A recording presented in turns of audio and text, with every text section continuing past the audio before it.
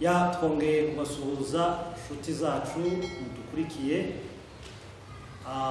mu kiganiro tugiye kuganira hejuru yo gukiranuka.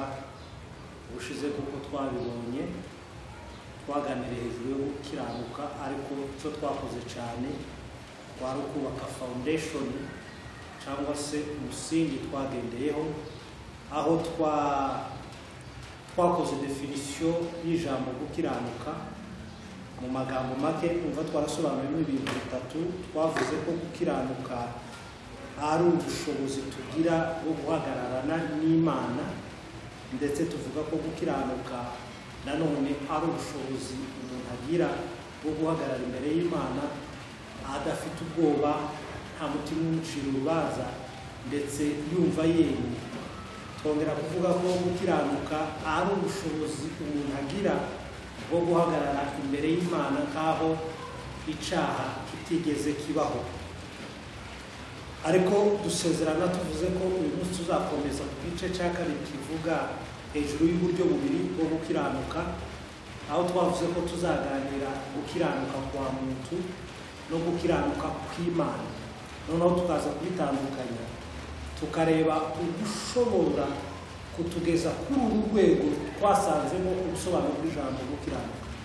Turaza kureba niba gukiranuka kwa muntu kubasha kugeza ku rwego rwo guhagararana n'Imana nta mutima umucira urubanza, nta kizinga, mbese uri uwera imbere y'amaso yayo. Twongere turebe ko gukiranuka kwa muntu gushobora gutuma uhagarara imbere y'Imana nk'aho icyaha kitabayeho.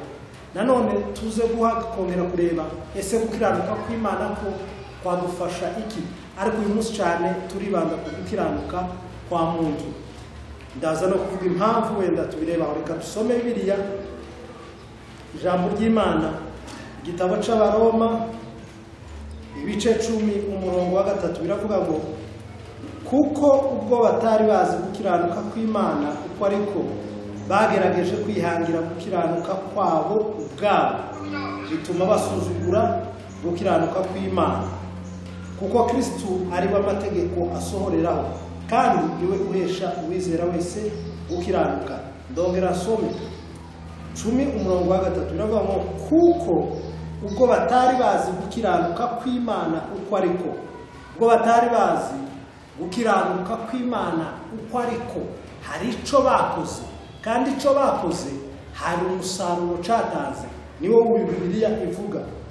Kuko batari bazi gukiranuka kw'Imana uko ariko bagerageje kwihangira gukiranuka kwabo. Donc bagerageje kwihangira gukiranuka kwabo ubwabo. Noneho biza kubyara consequence logique yuko gukiranuka kwa muntu, uko gukiranuka bishatsemo, uko gukiranuka bihimbiye, umva ico Bibiliya ivuga ngo bituma basuzugura gukiranuka kw'Imana. Donc byumvikane neza ko gukiranuka kwa muntu gufite ico kubyarira umuntu, kumuzanira gusuzugura gukiranuka kw'Imana. Iyo ni Bibiliya ibivuze, ntabwo areje. Rero gukiranuka twavuze ko ari somo si ya none ikeneye kumenya no gusobanukirwa, kuko mwumvise neza biri uko itubwiye. Bibiliya yatubwiye ngo kuko batamenye gukiranuka kw'Imana uko ariko byatumye bihangira gukiranuka kwabo ubwabo, bituma basuzugura gukiranuka kw'Imana. Gukiranuka rero twavuze ko harimo ibice bibiri.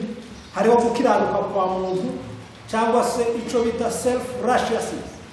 Donc hakaba no gukiranuka kw'Imana ariko bita God's righteousness. Donc reka turebe ku gukiranuka kwa muntu. Birumvikana neza ko gukiranuka kwa muntu ubivuze ni kurya bazavuga ngo izina niwe muntu. Gukiranuka kwa muntu gushingiye ku byo umuntu akora, byiza akora, performance ye akora, imyitwarire ye, mbese n'ibyo umuntu akora kugira ngo abashe kugera ku rugero rwo gukiranuka imbere y'amaso y'Imana. ariko nidukomeza kwiga neza tuzasanga ko uku gukiranuka mu by'ukuri kurashobora gutanga icizere mu bantu, ariko imbere y'Imana n'ibindi bintu, kuko n'aba Abanyisirayeli dusomye bagerageje ukwabo ariko ntikwabahesha kwemerwa. Uku rero kwa muntu gushingiye ahanini ku byo umuntu akora byiza cyangwa bibi yirinda. Ni ukuvuga ngo ibyiza ukora hari abivuga kubaha amategeko, imirimo myiza, kujya mu materaniro, kwitabira ibikorwa by'ikanisa, kwitabira ibikorwa bya sosiyete, mbese mu magambo make kuba umwana mwiza cyangwa kuba umuntu mwiza, kuba umugabo mwiza, kuba umugore mwiza, kuba umukristo mwiza, gutanga isadaka, gutanga icacumi, kwitwara neza, kwambara neza, ibyo byose tukabishakira muco twise gukiranuka kwa muntu. Idini rero rije kutwigisha ico nico kintu byafokasinzeho, byafashe imbaraga nyinshi rizishira mu kutwigisha gukiranuka kwa muntu, ntibyatwigisha gukiranuka kw'Imana tubona nk'impano tubiherewe muri Kristo. Uku gukiranuka kwa muntu rero hari byo batwigishijemo, batwigishije ico tugomba gukora kugira ngo tubashe kugera ku rwego dushimwa cyangwa dushimisha Imana, ariko bakirengagiza ko Bibiliya ivuga ngo bose bakoze ibyaha ntibashikira ubwiza bw'Imana. Hanyuma Bibiliya ariko igatanga n'igisubizo, ikaza kuvuga ko hari ukundi gukiranuka kwahishuwe baza kuguhabwa binyuze mu kwizera. Idini ntiryabasha gusobanukirwa ibyo ngo ari byo ryigisha, rikomeza kutwigisha uku gukiranuka umwana w'umuntu ashobora kwishakamo kugira ngo yemeze Imana, cyangwa se Imana ibe satisfied n'ibikorwa bye. Donc idini ritwereka rero ibyo tugomba gukora. Mugomba kwiyiriza, mugomba gusenga cyane, mugomba gukora ibintu bitandukanye kugira ngo ube wabasha kugera kuri uko gukiranuka. Idini rero ritwereka ibyaha byacu n'intege nke. Idini ryagize imbaraga nke cyane ahangaha, aho ryakomeje kutwigisha kudashobora kwa muntu n'ibyaha bya muntu n'intege nke za muntu. Ico aba ari cyo cigishwa. Umuntu umwe yigeze kumbaza ngo ese ngo nemera kwigisha abantu ngo nkoresha condemnation, yani mbacira urubanza, ngo cyangwa ubundi buryo ushobora kuba bikoramo. Namwe yase kubera kumbajije ico kibazo, arambwira ngo arambwira igisubizo ariko ndangije kumusubiza. Namubwira ati ikibazo si ukwigisha ucira abantu urubanza cyangwa ubatera ubwoba bwo kurimbuka kugira ngo bahunge kurimbuka, ahubwo icy'ingenzi nico umuntu aba akeneye mu gihe ubwiriza umuntu utarizeye icyo ushaka niki. Donc aza kutansubiza kuko wenda yari yahawe icyo gisubizo. Namubwira ati icyo uba ushaka iyo ugiye ukabwira umuntu ugasanga umuntu ntarizera, swate ugeze mu kabare cyangwa ahandi, uramubwiye ngo wumve nimutareka inzoga muzasha, nimutareka ubusambanyi murarimbutse.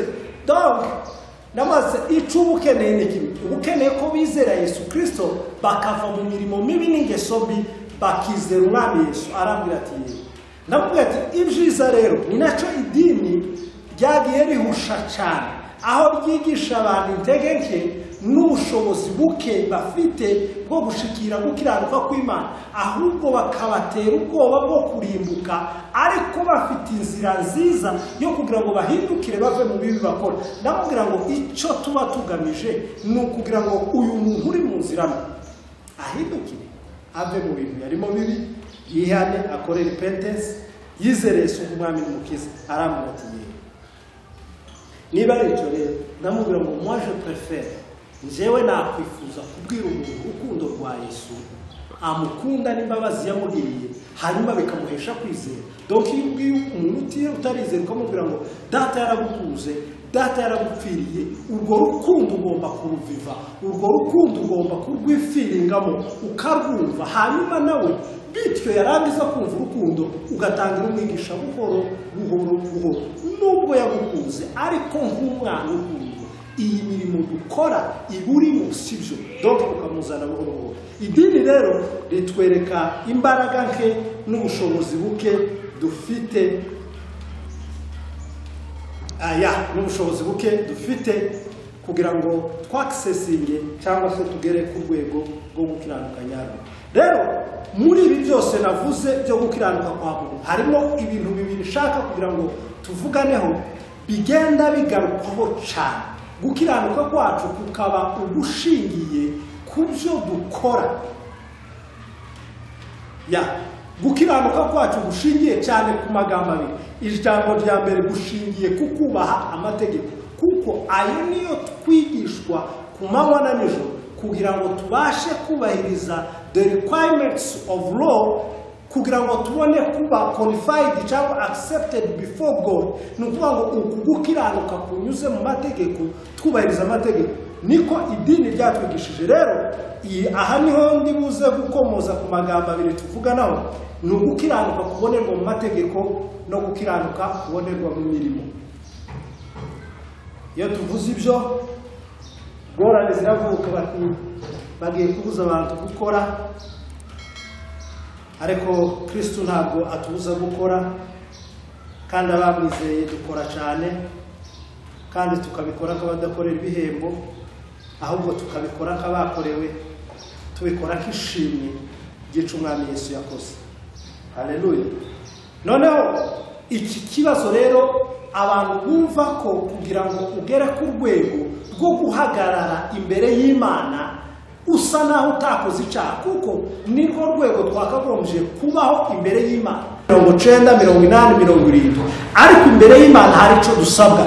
Iyo usomye igitabo cyo gutegeka kwa kabiri, Imana ibwira abanyisirayeli babwira ngo mugomba kuba abera kuko naje nduwe. Donc urwego dusabwa kubaho rwo gukiranuka imbere y'amaso y'Imana ni urwego rw'100%, ntabwo ari 99.9. Donc ni ukuvuga ngo we must be holy as God himself is holy. So ni urwo rwego tugomba kubamo. Rero idini ritwigisha kunyura mu mategeko. Mu by'ukuri bigaragara neza ko nituza kureba intego y'amategeko impamvu yatanzwe aya dusoma muri Bibiliya, ntabwo ari ukugira ngo abashe kukugira uwera cyangwa ukiranuka kuri uru rugero Imana ishaka. Icyakoze yakugira uwera cyangwa ukiranuka birashobokaho gato imbere ya pasiteri wawe n'inshuti zawe n'abandi mugendana, abo wujijisha n'abo wubesha, ariko imbere y'Imana binyuze mu mategeko kibishoboka. Rero reka turebe impamvu y'aya mategeko dusoma muri Bibiliya, ari nayo twigishijwe, ari nayo twigishwa kugira ngo tuyuzuze. Amategeko ya Mose yatanzwe n'Imana ubwayo, kandi nayera kuki nayera kubw'impamvu yatanzweho. Donc the purpose y'amategeko yatanzweho ayagira yera. Iyo rero niyo tugomba kumenya kugira ngo tumenye n'uburyo tuyitwaramo, ariko twe twahusha impamvu yatanzwemo tukayifashisha nk'ikintu kidufasha kutuvana mu isi kitujana ku Mana binyuze mu mategeko. Rero Bibiliya bivuga ngo ntibishoboka, nta muntu n'umwe ubasha gutsindishirizwa binyuze mu mirimo itegetswe n'amategeko. Rero twebwe kubw'ico idini ryatwigishije ritwereka ko nitunyura mu mategeko azadushorera neza akatugeza ku rwego aho Imana ishobora kutureba ikavuga ngo yes, I'm satisfied with Mr. Flan, ndatoshetse na Nganire kuko yubahirije ibisabwa n'amategeko, abashe kugera ku rwego rwo gukiranuka rukwiye. Donc nihuta, amategeko rero ya Mose intego ya mbere yatanzwe kwaro kugira ngo abantu bose bamenye ko bakeneye umukiza. That's the first purpose of law. Aya mategeko ntabwo yatanzwe kugira ngo uyubahirize Imana ikubare nk'umukiranutsi cyangwa ubarweho gukiranuka, ahubwo yatanzwe kugira ngo abantu bose twese dusalendinga imbere y'Imana, twese twikubite hasi, twese tumenye ko binyuze aha tudashobora, ahubwo dukeneye umucunguzi, dukeneye kumanika amaboko tukavuga ngo siwezi mimi peke yangu Baba, lakini naomba msaada kutoka kwako. Iyi niyo mpamvu ya mbere yatumye amategeko atangwa, kwari kugira ngo abantu bose bamenye ko bakeneye umucunguzi. Nusoma neza igitabo cy'Abaroma uraza kuzumva Abaroma ibice 3:19 biravuga ngo tuzi yuko ibyo amategeko avuga byose abibwira abatwarwa nayo kugira ngo akanwa kose kazibwe. Donc abantu batekereza ko amategeko yatanzwe kugira ngo babashe kuyubaha bagere ku rwego rwo gushimwa n'Imana, ariko Bibiliya yatubwiye ngo amategeko yatanzwe kugira ngo akanwa kose kazibwe kandi buri wese atsindirwe imbere y'Imana. Donc aya mategeko ntabwo yaje kutugira intungane, ahubwo yaje kutuzibisha, yaje kutubwira ngo ni muceceke. But you have to know that according to yourself, according to whatever you can do, binyuze muri wowe n'ibyo ukora, either good or bad, you cannot be qualified, but still you need a savior. Nukuvuga ngo mubyo unyura byose, ibyo ukora byose unyuze mu mategeko. Intego yayo si kugira ngo akwereke ko wabasha kugera ku rwego rukwiye, ahubwo kwari kugira ngo umenye ko ugomba guca bugufi ukaziba. Wamara kuziba, iyo ni Bibiliya, kugira ngo akanawa kose kaziba. Hanyuma noneho ukibuka ko hari umucunguzi ukavuga ngo Mana ni wowe wenyine ushobora kumfasha no kunshoboza. Uko niyo ntego ya mbere, kwari kugira ngo abari mu isi bose batsindwe n'urubanza. Nusoma ku murongo wa 20 biravuga ngo kuko imbere y'Imana nta muntu utsindishirizwa n'imirimo itegetswe n'amategeko. Aho ngaho ni 3:20 mu Baroma n'ubundi. Kuko imbere y'Imana nta muntu icakoze, imbere y'abene wanyu n'imbere y'abo muturanye wakwijijisha, ariko imbere y'Imana nta muntu n'umwe uwayubahirije yose usibye ko nta wari umwe ugerageza ntabwo yagutsindishiriza imbere y'Imana. Imana rero yakoresheje Abayuda ibaha amategeko kugira ngo yidemonstre ku isi, yiyereka abantu kuko mu isi hari Imana nyinshi, kandi aba Bayuda bayahawe bose nta n'umwe wayubahirije. Niba rero Abayuda banyirawe barayananiwe, ndakurahiye ko nawe tuyashobora. Haleluya. Nawe ubwawe ntabwo ubasha kuyashobora no gusohoza ibisabwa nayo. Abayuda ubwabo bose barayananiwe usibye umuyuda umwe. Haleluya. Umuyuda umwe gusa, kuko Bibiliya tugira ngo Yesu yavutse nk'umuyuda atwarwa n'amategeko kugira ngo acungure abatwarwa nayo. Uwo wenyine niwe wabasha kuzuza the requirements of law. Icyo amategeko cyose yavuga niwe wabasha kuyuzuza, warangiza arayuzuza ku mwanya ku rwego rwo gusaidia Abayuda bene wabo, kuko bari babuze n'umwe ngo agere ku musaraba azana agakiza, akazanira Abayuda n'abanyamahanga, twese tubaye umwe binyuze mu kwizera icyo uwo mwami Yesu yakoze. Intego ya kabiri, amategeko ya Mose yerekana icyaha. Donc nukuvuga ngo amategeko cyakora is to reveal sin, no kwerekana icyaha. Bibiliya n'ubundi aho twasomye Abaroma 3:20 bavuga kuko imbere y'Imana nta muntu utsindishirizwa n'imirimo itegetswe n'amategeko, kuko amategeko ariyo amenyekanisha icyaha. Nukuvuga ngo amategeko icaza gukora ntabwo azazanye igisubizo cy'icyaha, ahubwo aza kukwereka ngo ngiki icyaha, yarangiza akakureka ngo irwarese. Wowe rero na kamere yawe, jewe na kamere yawe, iyo tugeze aha turatsindwa bikomeye. Amategeko ya Mose ntabwo yatanzwe kugira ngo abe igisubizo cy'inyoko muntu, kuko umuntu kibazo cyo cyiteka cyari ibyaha, ahubwo amategeko aje kukwereka ikibazo gihari.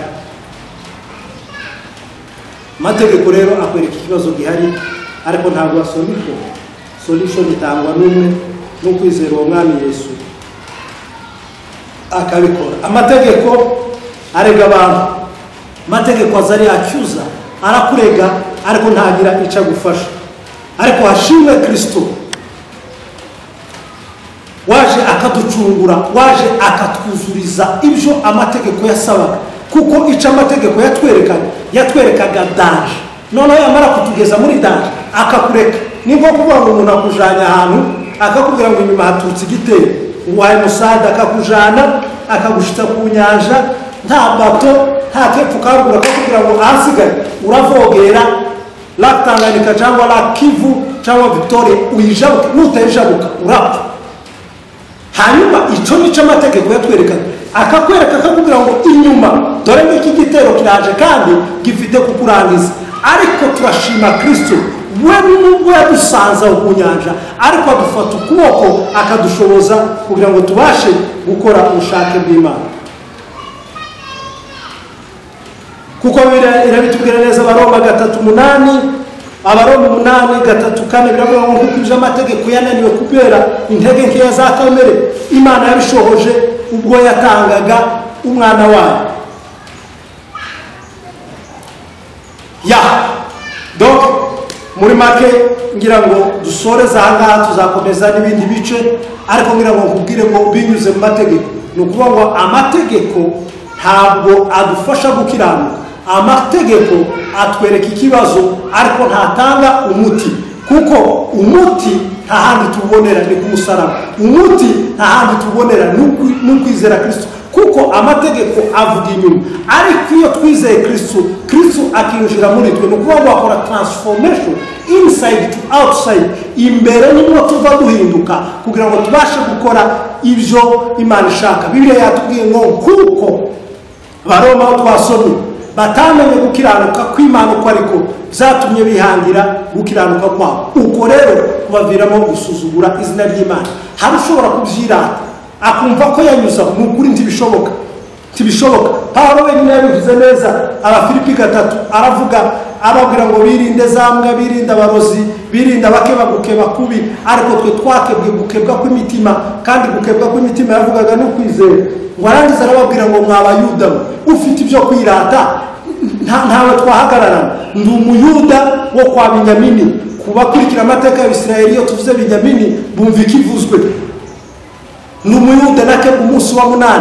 Ibyo byose arabivuga, ariko aravuga ngo nyuma yo kumenya Yesu ngo ibyo byose ibyo ashobora kwirata, aravuga ngo kubishaka ry'inzu y'Imana nta wandusha gishaka, kandi kimenye n'ikimenyetso natoteje itorero ry'Imana. Ariko aravuga ngo kubwo kumenya ubutunzi bwinshi naje gusanga muri Kristo, ibyo byose nabitekereje ko ari igihombo, ndetse ngo mbitekereza ko ari nk'amase. Ariko avuga ijambo ritangaje abantu bagombye kwirebaho. Ni ukuvuga ngo ibyo amategeko yari yarayize neza kwa Gamariyeli, yari umufarisayo w'abafarisayo wubahiriza buri cyose, kandi yaravugaga ngo ndabibarusha. Ariko ngo agere ku 9, Abafilipi 3:9 aravuga ngo mboneke ndi muri we ndafite gukiranuka kuva mu mategeko tuvuga, ahubwo mfite gukiranuka kuva mu kwizera Yesu Kristo. Ibyo nibyo bikwiye. Ni ukuvuga ngo uku gukiranuka kuva mu mategeko ntawe kurusha Paul, ariko aravuga ngo mboneke ndi muri we ndafite uko gukiranuka, ahubwo mfite ukuzana uguheshwa no kwizera Yesu Kristo. Murakoze rero nshuti mwadukurikiye, tubasaba gukora subscribe na share na comment kugira ngo n'ibiganiro by'ubutaha muzabikomeze, kuko ubutaha numva tuzavuga hejuru y'imirimo nayo ukuntu itabasha kutugeza kuri uru rwego. Nyuma yaho tuzaza gusoreza mu gukiranuka kw'Imana twahawe nk'impano abantu bakumva. Murakoze mugira amahoro.